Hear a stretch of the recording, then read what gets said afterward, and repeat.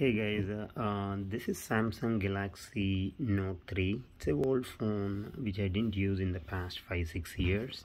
But if you ever figure out if you want to, remove a Google account associated with this phone, right? If you want to remove it, there is a hidden option there. So what you do is go to apps, go to settings, and then you have to go to general here, and then go to accounts. And then select Google. So let's say you want to remove this account, click here.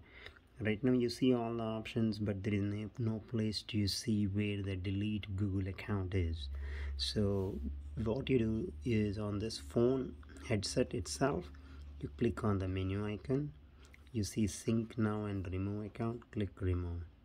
That's it.